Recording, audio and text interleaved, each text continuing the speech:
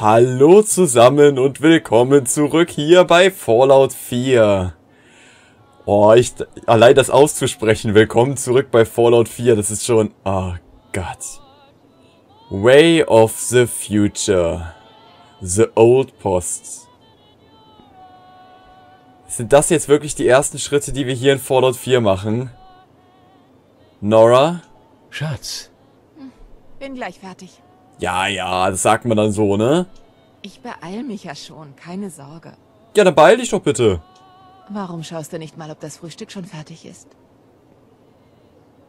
Nora. Schatz? Ich bin gleich soweit. Ist das toll gemacht.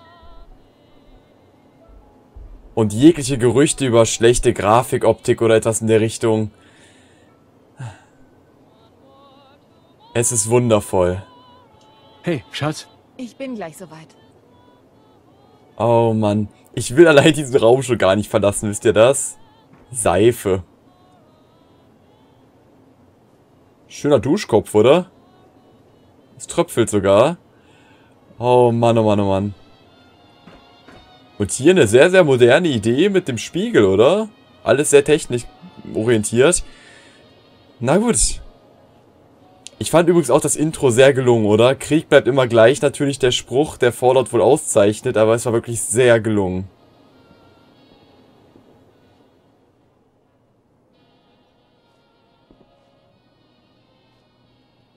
Tür schließen. Wir werden uns alles ansehen, Leute, da könnt ihr euch drauf verlassen.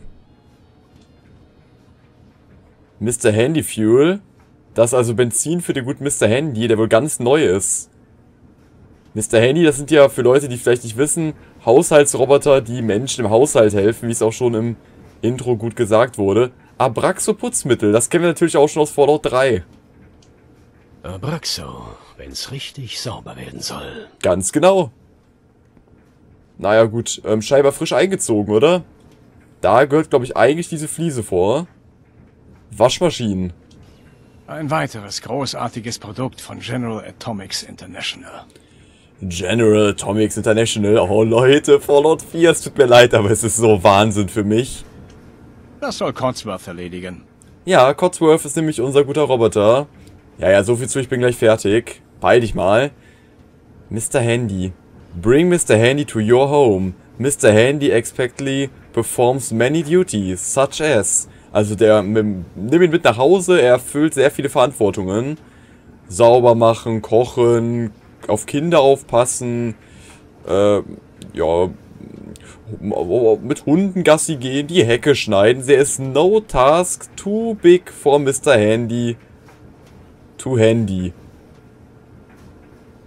Ja, da ist keine Aufgabe, die zu groß ist für ein Mr. Handy oder zu schwierig. Always, Pleasure to save you. Oder so ähnlich. Genial gemacht, oder? Allein diesen Karton feiere ich gerade schon ordentlich, wenn ihr das genau wissen wollt. Okay, was haben wir hier? Das Schlafzimmer.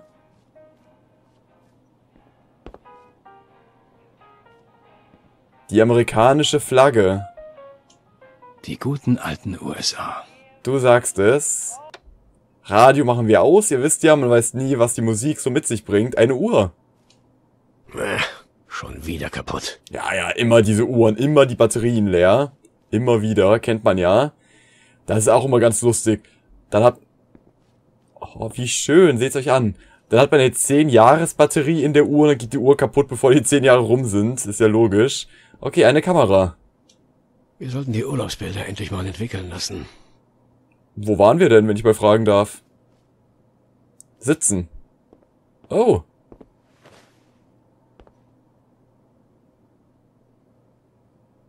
Genug gesessen, oder? Sitzen können wir später immer noch. Ich bin mir... okay. Okay, so ändern wir die Perspektive. Schicker Ehering. Ja, wir sehen ganz okay aus. Es ist okay. Es ist in Ordnung. Ich bin zufrieden. Oh, Militäruniform. Krieg bleibt immer gleich. Da ist was dran. Für wahr, für wahr. Ich muss mich nicht zweimal anziehen. Ach so. Schade. Ein bisschen für Ordnung sorgen. Schon toll gemacht, oder? Dass man hier mit den Gegenständen interagieren kann. Wie gesagt, das Ganze läuft auf der Xbox One. Und ich wage zu behaupten, dass wir hier unzählige Stunden mit diesem Spiel verbringen werden, Leute.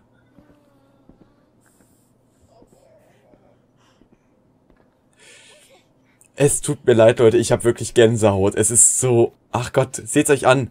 Von Captain Cosmos, der Affe. Genial. Ja, ich bin ein Fallout-Fan. Mehr aber auch nicht. Ach, das Spezialbuch, das darf doch nicht wahr sein. Das kennen wir natürlich aus Fallout 3. Aber okay, erstmal hier das Dreirad. Ich freue mich schon, ihm das Fahren beizubringen. Ja, denn da liegt unser kleiner Sohn. Oder unsere Tochter, ich denke mal Sohn. Oh Mann, Bauklötze. Entweder er wird ein Schreibgenie oder super darin, Klötze aneinander zu hauen. Na super, tolle Aussichten. Noch ist der Handschuh etwas groß, aber schon wächst er schon noch rein. Sean, also definitiv ein Junge. Naja, da muss aber noch ordentlich wachsen. Sollten wir das Ding das nächste Mal signieren lassen. Ein bisschen Privatsphäre. Jetzt haben wir hier eine Kinderrassel, ein wunderschönes Tuch und das Spezialbuch. Was Sean wohl machen wird, wenn er erwachsen ist. Das ist eine gute Frage. Spielen. Ach, wie süß.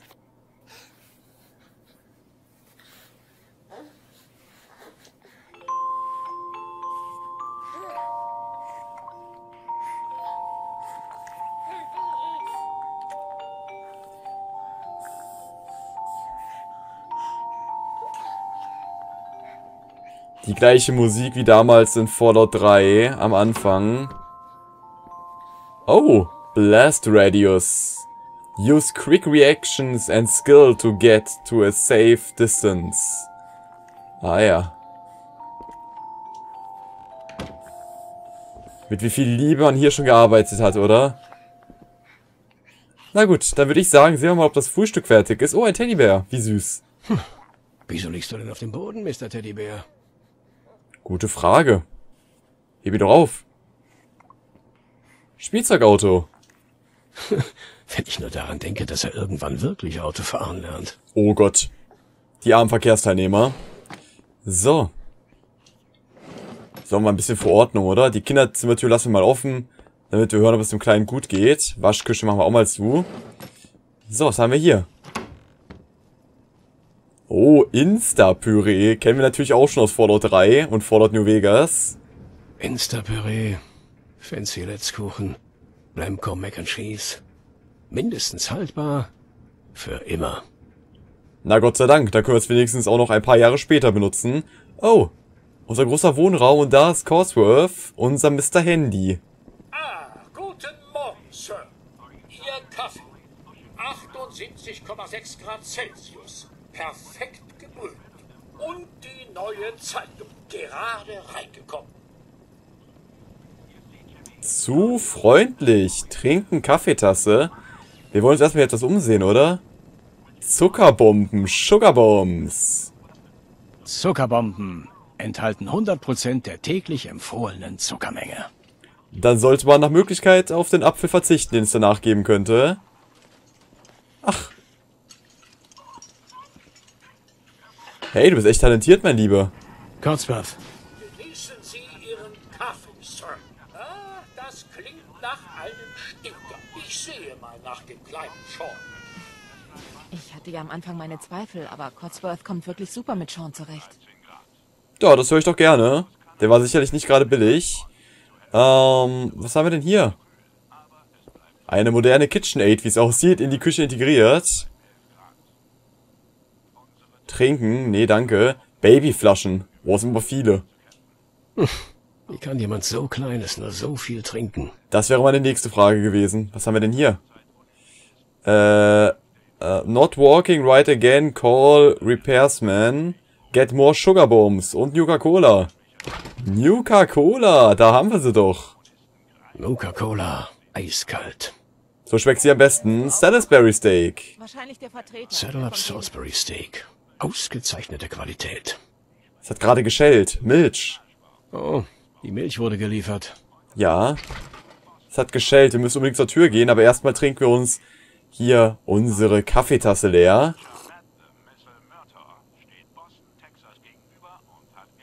Ach so. Na lecker. Oh, Grognack-Comic. Seht euch das mal an. Ist ja super gemacht. Jungle of the Bad Mach einfach Babies. auf, dann sind wir ihn auch schnell wieder los. Ja, ja, ich mach ja schon. Grognack, der Barbar im Dschungel der Fledermausbabys. Meine Lieblingsausgabe. Super, freut mich. Zeitung anschauen. Immer nur das gleiche Zeug. Tja, Nora interessiert's. Hey, Schatz. Machst du die Tür auf? Wenn ich aufmache, fragt er bestimmt wieder nur nach dir. Nein, wir werden keine Zigaretten benutzen. Auch Wein werden wir nicht benutzen. Wein aktivieren. Noch etwas früher mit dem Trinken anzufangen. Stimmt wirklich. Wer hat die denn hier liegen lassen? Genau, wir nämlich nicht. Schatz. Ich habe schon versucht zu warten, bis er wieder geht. Funktioniert nicht. Also mach einfach die Tür auf. Na gut, dann gehen wir mal zum Vertreter von Vault-Tec. Wie gesagt, all das hier kennen wir ja aus der E3-Präsentation. Holoband-Abspielgerät. Schatz, kannst du an die Tür gehen? Nee, wir wollen keine Musik laufen lassen, das ist gefährlich. Ja, ich gehe ja schon, Nora. Stress mich bitte nicht. Jura-Diplom. Ich bin so stolz auf sie. Nora hat Jura studiert. Und wir waren in der Army, okay. Interessant, was wir alles erfahren können, oder? Okay, da würde ich sagen, auf mit der Tür. Guten Morgen, ich komme von Vault-Tec. Kein Interesse. Vault-Tec? Ja, was ist Vault-Tec? Ich meine, wir als Fallout-Fanatiker wissen es ja, aber was ist bitte Vault-Tec? Vault-Tec? Was war das noch? Wir kümmern uns um Sie, Sir, und helfen Ihnen, Ihre Zukunft zu sichern. Also, es ist so. Vault-Tec ist der führende Hersteller moderner unterirdischer Atomschutzbunker. Kurz Vaults genannt. Luxuriöse Unterkünfte, in denen Sie im Falle eines Atomschlags unbeschadet überleben können. Sie können sich gar nicht vorstellen, wie erfreut ich bin, Sie endlich anzutreffen. Ich versuche es schon seit Tagen. Und glauben Sie mir, diese Angelegenheit ist von äußerster Wichtigkeit. Okay, äußerste Wichtigkeit. Jetzt gerade nicht. Hier bin ich. Warum die Eile oder froh, dass Sie hier sind? Ja, warum denn die Eile? Warum ist es so wichtig? Was ist denn so wichtig? Es geht um nichts weniger als um Ihre Zukunft. Es ist Ihnen vielleicht noch nicht aufgefallen, aber dieses Land ist gerade dabei, vor die Hunde zu gehen. Entschuldigen Sie bitte den Ausdruck, aber der große Knall ist, unvermeidlich, fürchte ich. Und er kommt früher, als Sie vielleicht denken, wenn Sie verstehen, was ich meine. Ich kann mir vorstellen, dass Sie viel zu tun haben, also werde ich mich kurz fassen. Zeit ist ja heutzutage, äußerst wertvoll. Ich bin heute hier, um Ihnen mitzuteilen, dass Sie aufgrund der Verdienste Ihrer Familie für unser Land ausgewählt wurden, einen Zugang zum örtlichen Vault zu erhalten. Vault 111. Oh, das heißt also, wenn eine Bombe kommt, sind wir in einem unterirdischen Bunker sicher. Toller Vertreter, oder? Ja, verschwinde klingt gut. Genug Platz. Ja, also ich denke mal, im Notfall, wenn wirklich die Bomben kommen, ist der Platz erstmal nicht mehr ganz so wichtig. Dann gilt, denke ich mal, erstmal das bloße Überleben. Daher, ja. Ich werde Sie auch nicht lange stören. Also die Dialoge sind schon mal super inszeniert. Vor allen Dingen im Vergleich zu, ja, ich sag mal Skyrim oder Fallout 3, wo das ja noch so plastisch wirkte, wirkt das jetzt viel dynamischer. Auch, dass unser guter Held jetzt eine Stimme hat, echt genial. Ja, klingt schon mal gut, oder? Sicherheit im Fall eines Atomkriegs. Klingt gut. Oh, das ist es, glauben Sie mir. Nun, Sie haben bereits Zugangserlaubnis für den Fall einer unerwarteten, totalen nuklearen Vernichtung. Ich muss nur noch ein paar Informationen überprüfen, mehr nicht. Okay, sarkastisch. Ja, nein, erzähl mir mehr. Ja, erstmal mehr Informationen, oder? Was ist dieser Vault genau? Oh, er besitzt alle Annehmlichkeiten eines modernen Zuhauses, glauben Sie mir. Und nicht zu vergessen, er schützt Sie komplett vor nuklearer Strahlung und feindseligen Mutanten. Eine bessere Zukunft unter der Erde. Das ist nicht nur unsere Mission, sondern auch unsere Leidenschaft. Ah ja, interessant. Sarkastisch sein. Probieren wir mal, oder? Das Ende der Welt? Na, endlich. Das ist die richtige Einstellung. Nun, also dann. Ach, wie genial, Leute. Und auch das hier mal wieder. Wir kennen es ja bereits. Der Name. Auch hier wähle ich mal meinen echten Namen, um mich mit dem ganzen Spiel zu identifizieren. Denn das will ich. Ich will Fallout 4 spielen. Super. So, damit sind wir dann jetzt hier bei der Individualisierung der Spezialwerte. Stärke, Perception, Endurance, Charisma, Intelligence, Agility und Luck auf Englisch. Stärke. Stärke repräsentiert deine rein physische Kraft. Der Wert bestimmt, wie viel du tragen kannst und wie viel Schaden deine Nahkampfangriffe verursachen. Erhöhen wir mal ein bisschen. Die Wahrnehmung. Wahrnehmung ist das Bewusstsein für deine Umgebung und dein sechster Sinn. Sie bestimmt die Waffenpräzision im VATS-Modus. Ja, VATS-Modus ist der taktische Modus des Spiels, dazu später mehr. Ausdauer steht für deine physische Fitness. Der Wert bestimmt deine Gesundheit und wie stark das Sprinten deine Aktionspunkte verbraucht, also können wir auch sprinten hier in Fallout 4. Charisma. Charisma ist deine Stärke, andere zu überzeugen und zu verführen. Es bestimmt deine Überredungskünste und verbessert Preise beim Handeln, auch super, vor allen Dingen Sprache. Intelligenz, es ist alles... So. Intelligenz beschreibt deine geistige Fähigkeit, der Wert bestimmt, wie viele Erfahrungspunkte du erhältst. Sehr schön. Beweglichkeit repräsentiert... Wie genial, der da schaukelt. Beweglichkeit repräsentiert deine Reaktionszeit und dein Geschick. Der Wert bestimmt, wie viele Aktionspunkte du hast und wie gut du schleichen kannst.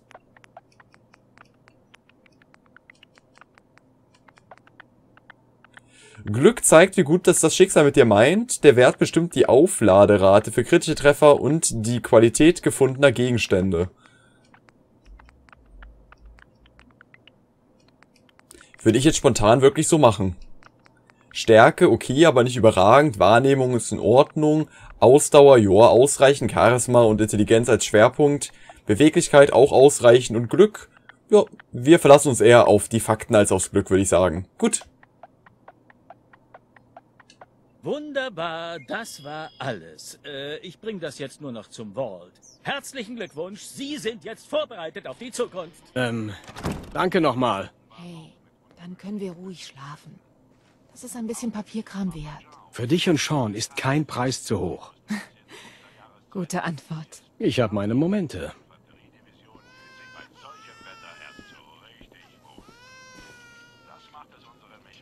Sean ist gewickelt, aber er will sich nicht beruhigen.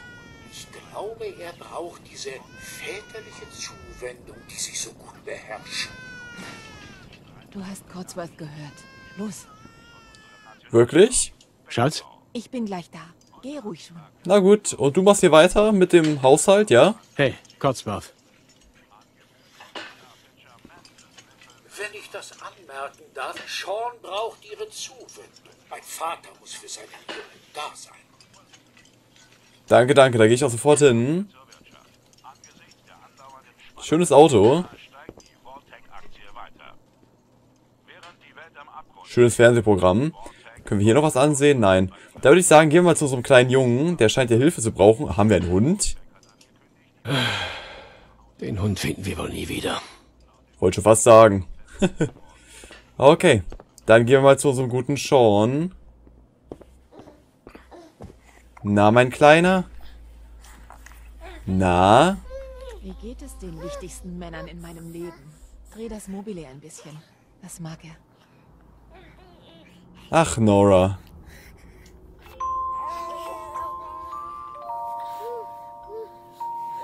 Hey, wie geht's meinem Kleinen? Besser, oder? Nach dem Frühstück könnten wir ein bisschen in den Park gehen. Das Wetter müsste so bleiben. Das klingt ja super, oder? Aber was machen wir dann? Und was sollen wir dann tun? Sir, Ma'am, das sollten Sie sich mal ansehen. Codsworth, was ist los? Das hört sich nicht gut Hey, an. Schatz? Was ist mit Codsworth los? Er klingt sehr besorgt. Gefolgt von Blitzen, grellen Blitzen, Explosionsgeräusche. Wir warten auf Bestätigung. Der Kontakt zu unserem Partnersender scheint abgebrochen zu sein. Wir haben... Es kommen bestätigte Berichte. wiederhole, bestätigte Berichte über Atomexplosionen in New York und Pennsylvania. Mein Gott. Oh mein Wir müssen zum Vault. Sofort. Ich hab schon. Gehen wir. Oh oh. Codsworth. Bis dann, Kumpel. Ihre Familie auch so. Oh nein. Der schlimmste aller Fälle. Einwohner von Sanctuary Hills. Wenn Sie registriert sind, begeben Sie sich sofort zum Vault 111. Voltec. Oh Mann, okay. Nachbarn. Hey, Das ist nur eine Übung, oder? Das kann doch nicht wahr sein. hallo. Einwohner von Sanctuary Hills. Wenn Sie registriert sind, Ich glaube, wir sollten schnell zum Vault, oder? Schickes Auto. Aber ich will mir alles ansehen, aber wir müssen zur Vault, Leute. Entschuldigung. Oh mein Gott. Ich weiß nicht, ob es so clever ist, sich das hier anzusehen, aber ich kann nicht anders. Pick Air up, okay. Schöne Flamingos. wenn Sie registriert sind, Okay, hier können wir sprinten. Auf dem linken Stick sprinten wir. Vertibirds, okay, es scheint wirklich ernst zu sein. Wir folgen Nora, würde ich sagen, Leute. Auch wenn das heißt, dass wir hier unsere kleine Wohnsiedlung verlassen müssen. Armer Codsworth. Unser Haus. Einwohner von Sanctuary Hills. Wenn Sie registriert sind, begeben Sie sich sofort zum Vault 111. Und wir sind registriert. Okay, wir folgen Nora. Die Bomben kommen. Hey. Das war's. Kommunist. Das ist das Ende. Die verfluchten Kommunisten.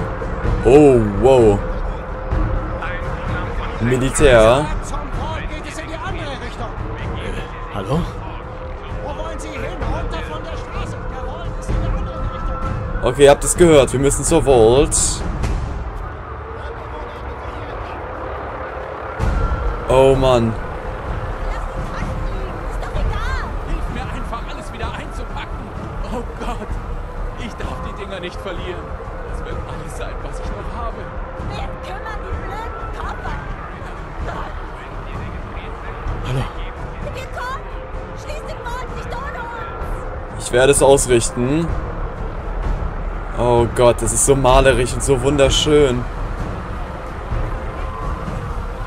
Und ich will mir alles ansehen, aber nein, wir müssen zur Vault.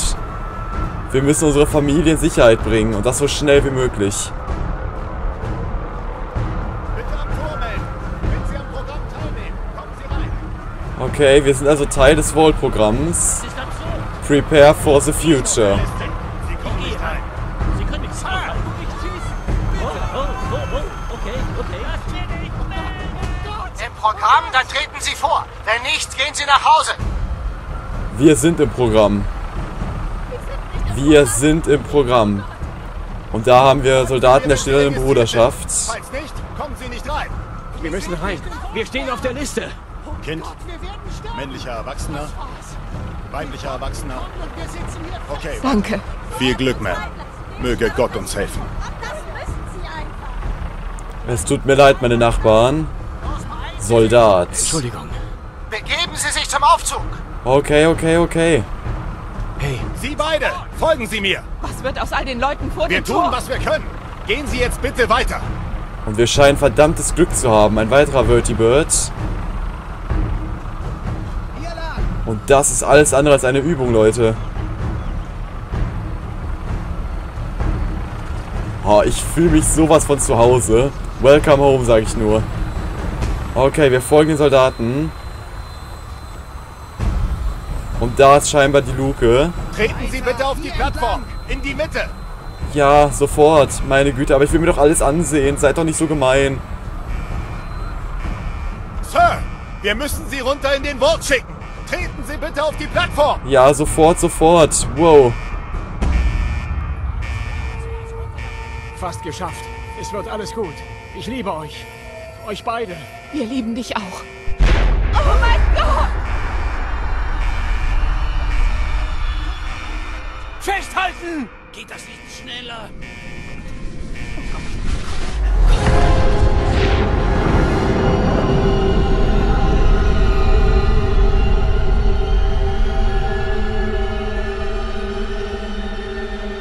Die atomare Vernichtung.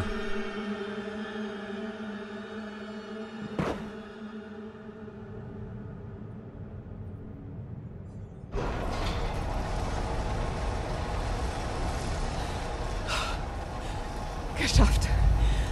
Wir haben es geschafft. Alles wird gut. Verlassen Sie bitte den Aufzug und gehen Sie ruhig über die Treppe nach oben. Keine Sorge. Wir bringen Sie alle in Ihrem neuen Zuhause unter. Vault 111.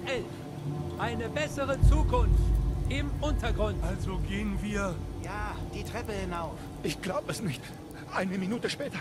Und wir wären alle... Nein, denken Sie nur nicht daran. Sie sind jetzt in Sicherheit. Gehen Sie bitte alle die Treppe hoch und dann durch die Tür. Ja, positioniere deine Hände nicht zwischen Türen, also für deine Sicherheit. Okay, versuch nicht einen auszusteigen, wenn der Aufzug noch nicht ganz stehen geblieben ist. If the elevator is stuck between levels, do not panic. Wenn ein Aufzug stecken bleibt, keine Panik. Eine Alarmglocke wird automatischen Sound abgeben. Okay. Okay, und dann wird der Aufzug also wieder automatisch in Gang gesetzt. Wir sind hier also erfolgreich in Vault 111 angekommen. Stand within Circle. Das war aber knapp, oder? Habt ihr es gesehen? Zum allerersten Mal haben wir live sozusagen gesehen, wie die Bomben hier in Amerika eingeschlagen sind. Und wenn das mal kein, ja, mehr als knapper Einstieg war hier in die Vault, dann weiß ich auch nicht mehr. Vault 111. Die Treppe hoch, bitte. Vault-Tag Sicherheit. Entschuldigung. Die Treppe hoch. Sofort. Aufseher. Du bist der Aufseher. Hallo. Willkommen in Ihrem neuen Zuhause. Danke, danke. Schicker Schnäuzer. Mit euch auch alles in Ordnung? Entschuldigung. Wir brauchen einen Moment für uns. Mrs. Whitefield. Hey. Mein Herz rast wie verrückt. Oh Gott. Kann ich mir vorstellen.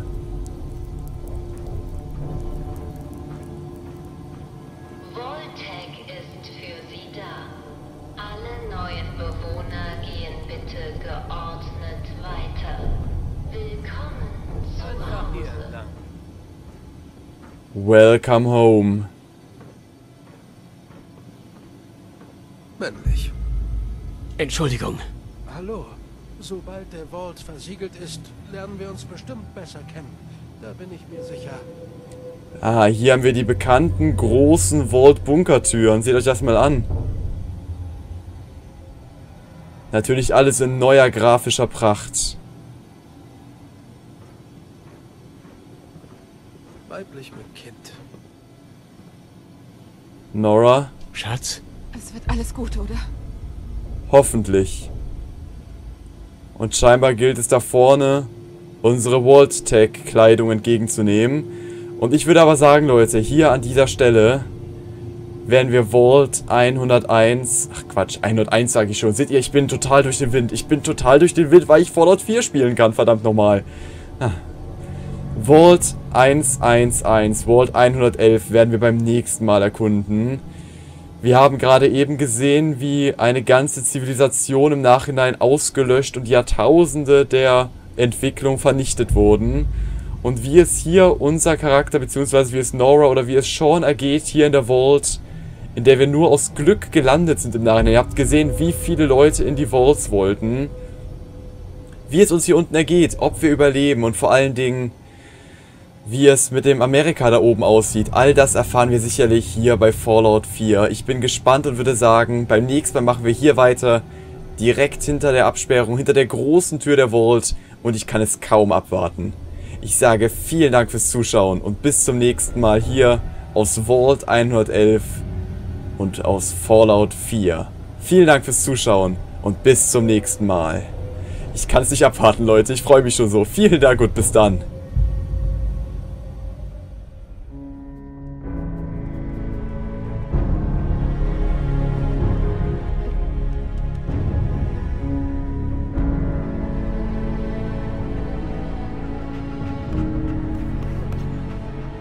Let's go, pal.